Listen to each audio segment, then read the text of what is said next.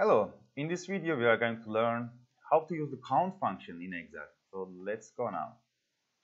Okay, in the first example, it asks us to count all these items here in this numbers box.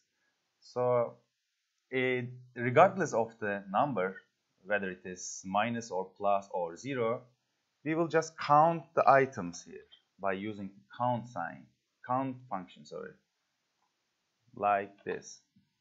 Okay, in the second example, this can be a bit tricky. So it asks us to count the blue cells with the numbers in it. There are several ways to do this.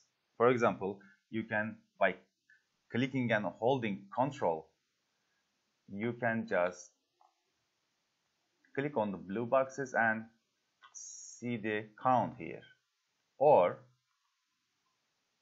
you can just write the count function and select whole area. You may be thinking that it will also count the blank spaces here, but it doesn't. Count function only counts the cells with the numbers or the items in it, non-blank cells, I mean. So let's close our graph and let's check our result. Okay, seems nice. In the next video, we are going to learn how to use the average function in Excel. So keep following.